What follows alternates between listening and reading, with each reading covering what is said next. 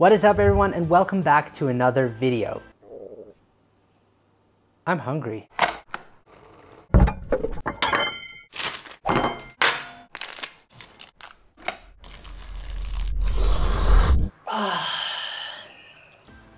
In a previous video, I talked about why I bought the iPhone 12 Pro Max as a pro camera. In this video, I wanted to share with you the issues I encountered using the iPhone 12 Pro Max when it comes to shooting mobile content.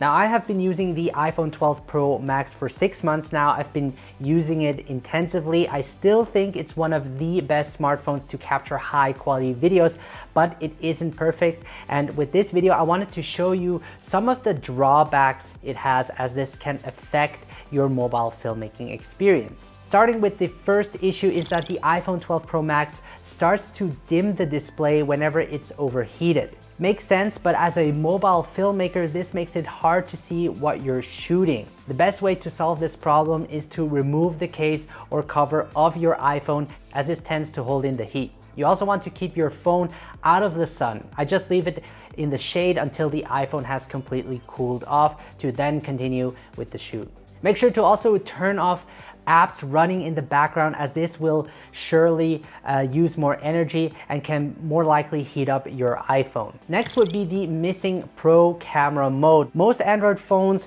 like the Huawei over here, comes with a pro camera mode where you have more control over your phone camera, such as changing the ISO, shutter speed, controlling the focus and exposure separately, adjusting the white balance, and more.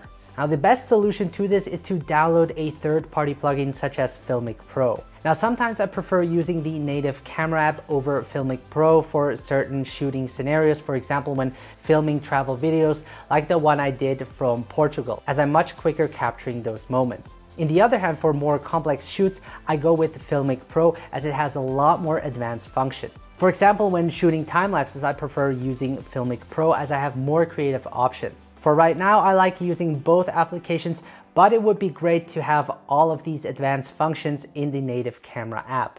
I'm probably expecting too much, but this way I will save time switching between those two apps. Next would be the ugly lens flare when shooting against the sun. By ugly, I mean the green spot that appears in the video. Lens flare is basically caused by light reflections on your camera lens. Now, don't get me wrong, you can get nice lens flares with the iPhone 12 Pro Max, and I like having it in my videos as an artistic effect, but sometimes it can be too much and distracting. DSLRs or mirrorless cameras produce much nicer lens flares. This is due to the bigger lens element. One way to have nicer lens flares is to attach an add-on lens onto your iPhone's camera. The one I'm using is the telephoto lens from Script. Because of its huge lens element, it creates this nice lens flare that gives the video a vintage characteristic to it. Surely better than the green spot. If you don't want lens flares in your video, try using a lens hood, or try making one yourself, or cover the lens with your hands, or use any kind of object to really avoid the sun hitting the lens. Another thing you could do is capture the shot from a different angle in a way that keeps the light from reflecting off your lens. The next problem is the auto exposure lock. The reason why you want to lock your exposure is to keep the light consistent.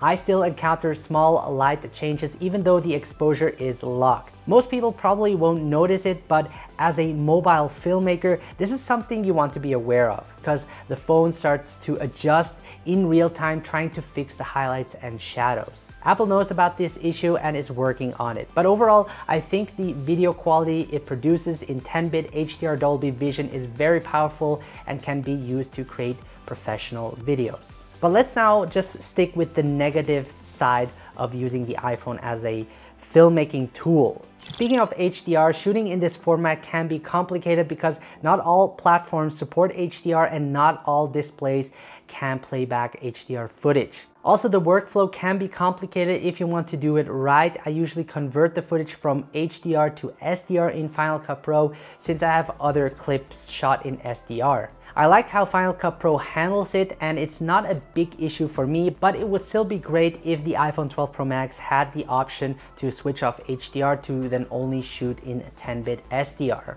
A solution would be to use the Filmic Pro app, where you can turn off the HDR function and only shoot in 10-bit. But like I said, I sometimes prefer using the native camera app for different reasons. Finally would be the option to shoot in portrait video mode, where you're able to create a shallow depth of field, meaning having the background out of focus and the subject in focus. There are applications out there that have these options, such as Focus Live app or the ProTake app, that adds the functionality to shoot wide aperture videos with a bokeh effect. There are still imperfections to using these third-party applications, but having this function on a native camera app together with LiDAR, which stands for light detection and ranging, could potentially increase the shallow depth of field, making it look like it was shot on a high-end camera. I could see the possibility for portrait video on the iPhone 13, which would be very exciting. So these were some of the major issues I hope that Apple fixes in the future, hopefully with the upcoming release of the iPhone 13.